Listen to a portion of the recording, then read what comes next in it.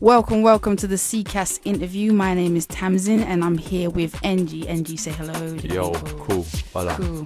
You cool? I'm good, man. I'm good. All good. Looking forward to this. Good. Wicked, NG. So, NG, could you break it down for everyone and just tell them what you do? Who is NG?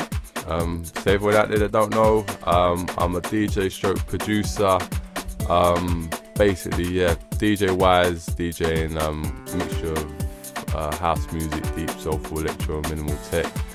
Come for the whole old school garage thing. Producer-wise, people might know me as a producer to an underground tune we put out last year called Tell Me, which is basically just been picked up by a major and it should be getting a full national release. So DJ stroke producer, that's the main thing when it comes to music that people know me about.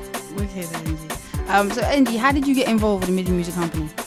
Midi Music Company wise, like I tell people this is weird. I kind of did everything a bit back to front. I basically went to university to study music and business. This is up in Northampton, and basically someone showed me about the Midi Music Company. So I did a 1 year course called ARCO, which did kind of fill the gaps of what they didn't teach me in uni from like business and just general kind of music tech and stuff.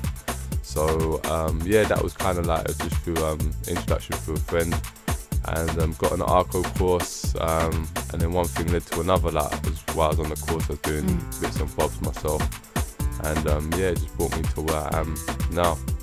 Cool. So yeah, I know about the ARCO course. ARCO course, yeah, we I know remember we ARCO. back in. I can't even say back in 04, 05. Time yes. has flown. It's mad. Yeah, time flies, flown. man. Yeah. But yeah, definitely. You were talking about earlier about your single, Tell Me. Yeah, and it was recently in Music Week. Could you tell us a bit about that? Yeah, do you know what? It's been a long journey. Basically, we put out the song independently about a year ago.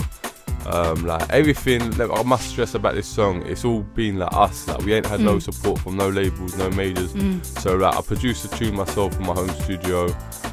Everything from the marketing of it, putting out the vinyls myself independently. I won't lie, we did pass some of them to a distributor up north to cover other outside of London. But yeah, the whole thing was independent, created a lot of hype, all the pirates were playing it. Sent over to One Extra, BBC One Extra started playing it. Then it kind of like, the next minute I was hearing like Rock FM up north were playing it, Galaxy FM. It kind of just picked up, and then from then there was a few kind of developments and things that kind of blew it up even more. Like we went over to Iron Apple, it blew up even more. But I think really what topped it off as well was coming back.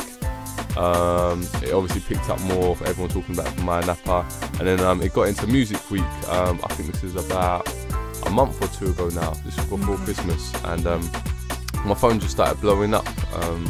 Basically, yeah, everyone was talking about it. Wow, like it wasn't even like, you know, when you open Music Week, like, I know a lot of industry people read it. It was right, the very first song on there was like a picture of me, and it's to Tell Me, like this one.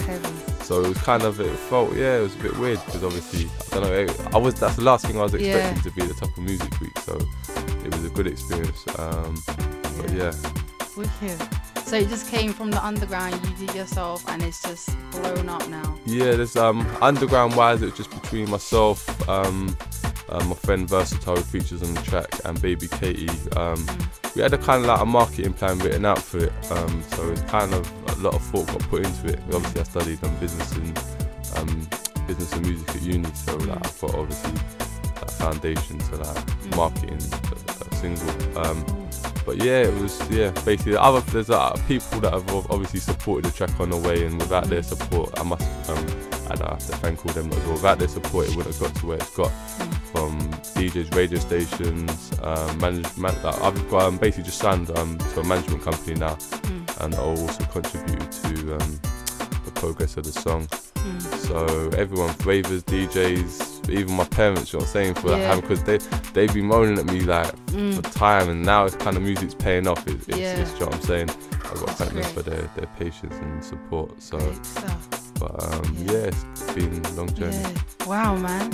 I mean, aside from the music, because I was reading your MySpace today, and I know you've got concepts. Like I know you've got. I was reading about Urbans, and recently before the interview, we just spoke a little bit about the cake concept. So I was wondering, could you please just break it down for me just a little bit about Urbans and the cake concept? I'll start off with Urbans. So obviously the cake concept comes from Urbans, but I was going through the garage, how can I put it, the journey, the fragmentation. There was a point, like I did a dissertation on garage when I was at uni, and like analysing like its origins all the way through to like its developments into what we call now grime. But obviously there's a time it was kind of fragmented so much that I felt that to keep up with all of it, I was kind of marketing myself differently, obviously playing all different styles, and with all the fragmentation came with different following.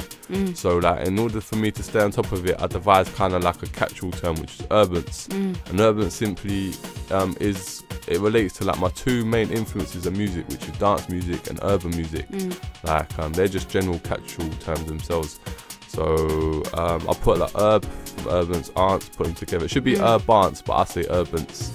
And basically that's kind of what categorises myself from the core and everything, obviously everything surrounding it. Urbance doesn't really have a limitation musically wise, but it's just kind of to represent the fusion. Coming from urbance, the cake concept came about, which is kind of a long-term objective that I do want to fulfill. And the analogy goes that basically, as I said earlier, if you like egg, you might like it scrambled, you might like it hard-boiled. Say for example you don't like egg at all, and the theory is like you put it in a cake, so you're basically, it's a core ingredient to a cake, but you're presenting it differently. So you might like the cake, you're eating the cake, but really and truly you don't like egg.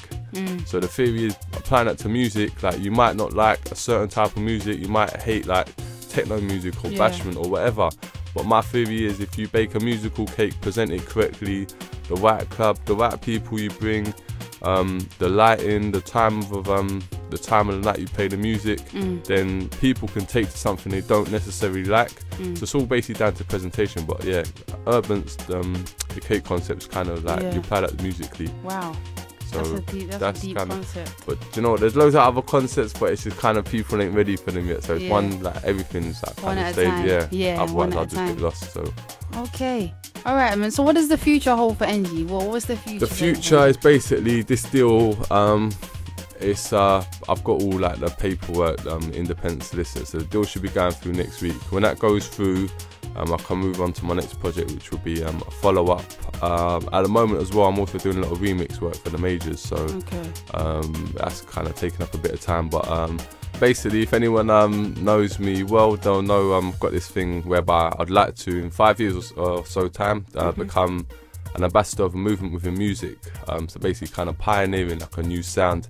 Obviously we've had like jungle back in the day, speed garage, two-step garage, grime, dubstep. There were so many different like sub-genres of music, but I kind of like to push my own kind of sound with production and club scene wise. Obviously I've got the radio show I do on Rinse FM, www.rinse.fm, Fridays 5 to 7. I'm going to keep pushing the radio show on that. And also looking to set up the club night. I had a few old club nights I used to run when I was back in uni, Northampton. So I want to set them back up, and basically that's kind of all I should really talk about, because everything else is irrelevant. It all depends whether these things happen. So that's kind of the core kind of next stages for over the next year or two. So that sounds great, NG. I wish you all the luck, in the Many world. Thanks. And yeah, thank you for the interview, man. Thank you for your time and interviewing me as well. So cool. Thanks. I've also got a big up the Midi Music Company as well, because trust me, like they're doing a lot, So big up everyone at Midi. Cool. Thanks, NG. Cool. Take care.